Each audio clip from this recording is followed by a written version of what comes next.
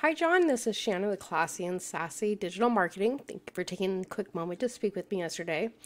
So, I am going to go over just a few things that you can do to get your name out there more in the online presence of those that are looking for realtors in Roseburg. You can either do it as an individual or the company as a whole can.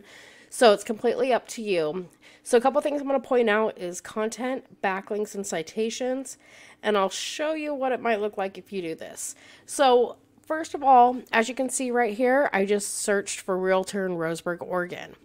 Now, with Google, your ads are going to go up here. So they're going to be some of the first ones seen. But right here is what we call the map pack. This is where you want to aim to be. The most people are going to get phone calls off of here. It does take some time, but it is doable. Down here, we call it the organic listings. Again, you want to be on the first page of Google.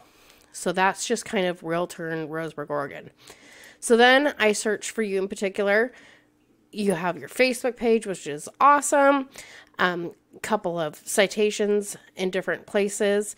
One thing I would recommend is doing a Google business profile for yourself. That will help start ranking you and getting you to that first page of Google. So one thing I want to go over is content. Now, content, Google likes to see anywhere from 1,500 to 2,000 words, depending on competition and number of keywords available. Now, a keyword is anything someone might type into Google looking for that particular service or product. Google likes information. So in that content, you can strategically place keywords to tell Google exactly what you're about, and it will put your website in front of people when they're searching for it. So being a realtor, you definitely want to tell Google that, hey, I'm a realtor, so other users can see it.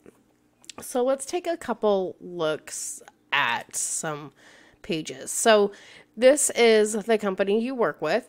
Does have some content, and pictures can be considered content as well, as long as they are labeled and tagged correctly. So that's one thing to keep in mind.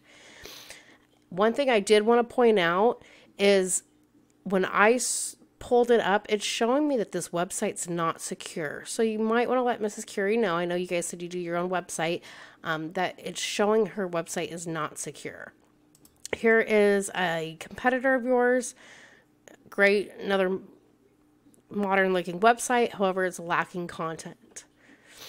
And here is another one. Definitely has some content on there, and that's what you want to see. So a great video, which helps get your name out there as well, grabs the viewer's attention and whatnot. So let's take a look at backlinks. A backlink is anywhere you find one website linking to another via clickable text. The idea is that these links act like an endorsement of your website from others with Google users to build trust in your business by seeing others vouching for you. It's pretty much a popularity contest where the person with the most wins. So if I pull up the backlinks, so let's pull up yours, well, your company's, 223 backlinks. Here's a competitor's, 394, another one, 428. So this is a good example is of all backlinks are not created equal. So you definitely want relevant backlinks rather than random backlinks. So even though this one has 428 backlinks, this company is outbeating them and they only have 394 backlinks. So what I can do is I go in here and I look at their backlinks and I can see exactly where their backlinks are. And you'll see a no follow backlink versus a regular backlink, and you want regular backlinks. They're called do follows. So that is a little bit on backlinks and why they're important.